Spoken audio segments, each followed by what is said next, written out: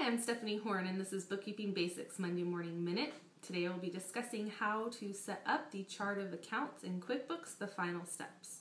So step one was simply to set up your company in QuickBooks, which would then generate a general chart of accounts.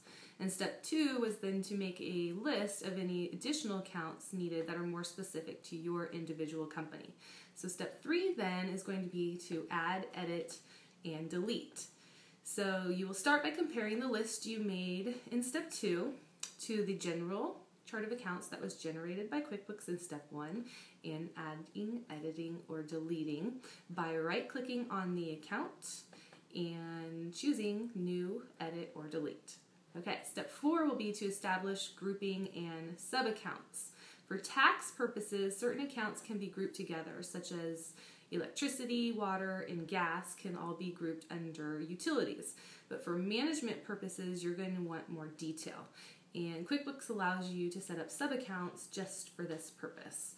So using utilities as an example, to create a sub-account, you will click on New Account. You're going to check the box that says Sub-account of, and then you would use utilities as the parent account.